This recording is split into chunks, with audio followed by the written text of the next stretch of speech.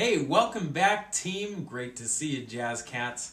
All right, this is lesson 4 of Hit the Road Jack, and this one's going to be a quick one because we're just focusing on 63 to the end. It's actually really all about the saxophone. Brass, you do have a few notes here and there. Rhythm section, you have a few notes here and there as well. History of this song, you may find it interesting. This was written by, actually, not by Ray Charles, though you should check out the movie about Ray Charles called Ray. This song was written by Percy Mayfield, who was a songwriter during Ray Charles's time. When Ray Charles, his version came out, it was #1 on the Billboard charts for 2 weeks in 1961, starting on my birthday. Pretty cool. Now I'll let you figure that out. Well, hold on. I was not born in 1961, so don't get that in your mind. But my birthday in 1961. There is actually an answer to this song called "Well, I Told You." And that was performed by the Chantels. So you can check that out and listen to that on YouTube if you so desire. In 65, we have those harmonies, do-da-da-do-do-da, that I performed in lesson 3. So it's pretty much the same notes for everybody. The cool thing about this is the last 2 measures, kind of last 3 measures, has staggered entrances, meaning people enter at different times, which makes a really cool effect. Flute and alto 1, you come in on beat 4 of measure 66. Alto 2, you come in on beat 2 of 67. Tenor 1, you come in on beat 4 of 67. And tenor 2 with baritone and rhythm section, you come in on beat 2 of 68. So you're going to get this kind of feel. 1, 2, 3, do-da, do-da, do-da, do-da. And then we fermata it and cut off together after holding it out for a while.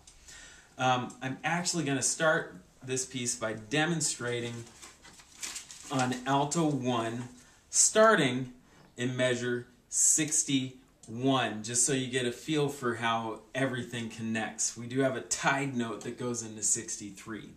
Okay, here's 61 for alto 1.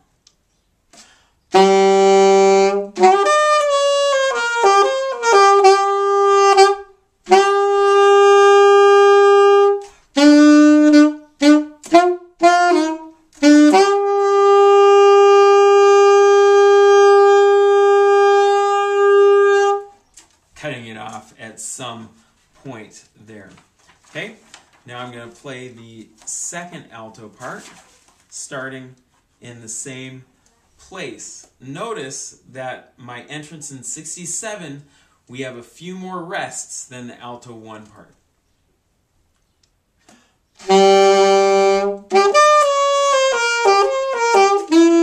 Let me try that again. There's some C sharps there.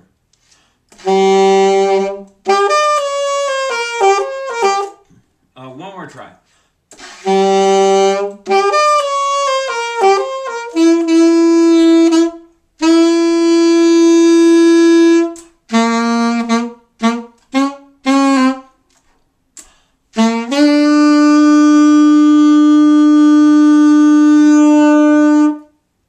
And that C sharp, look, Mom, no fingers. Okay, when you see that C sharp. Okay, we're going to move on to the first tenor part here. I'll grab my handy dandy bass clarinet, which is also a B-flat instrument, just like tenor. Also a B-flat instrument is the trumpet, meaning when you play a C, it sounds like a B-flat on the piano.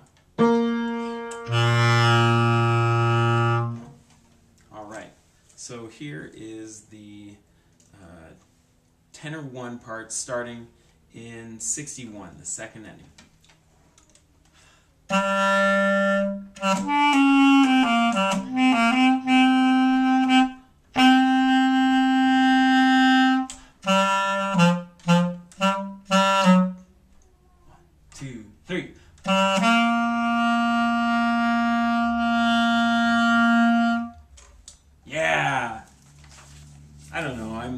corny. I like to cut myself off.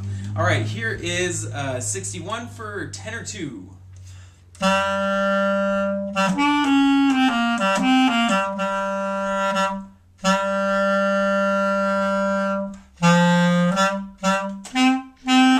Four, 1, 2, 3, 4, 1.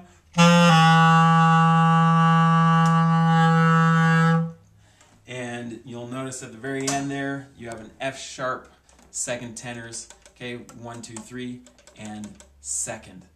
Barry sax, pretty similar part there. All right, band, been a lot of fun. I love this piece. Hope you love it too. Happy practicing. Wash those hands a lot, and we'll see you soon.